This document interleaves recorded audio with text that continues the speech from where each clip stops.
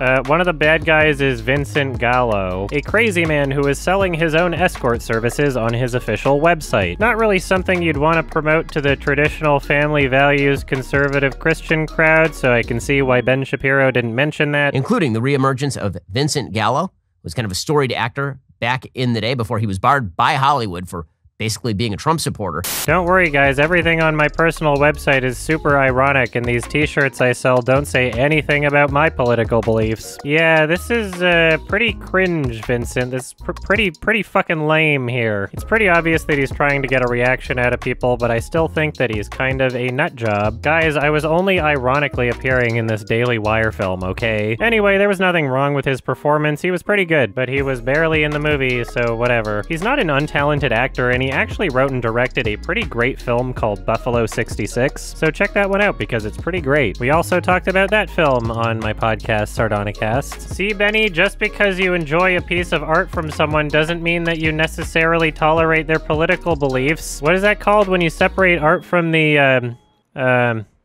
Bible? Yeah, that's it.